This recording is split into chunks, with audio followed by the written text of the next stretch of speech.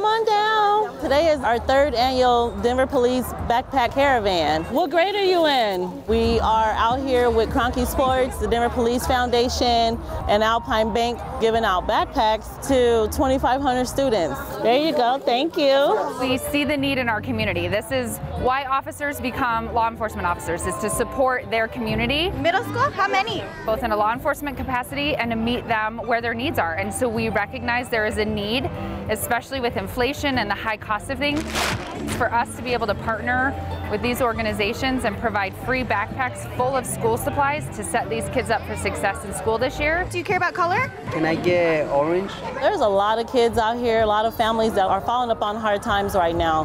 Cost of living is expensive, things are hard to come by.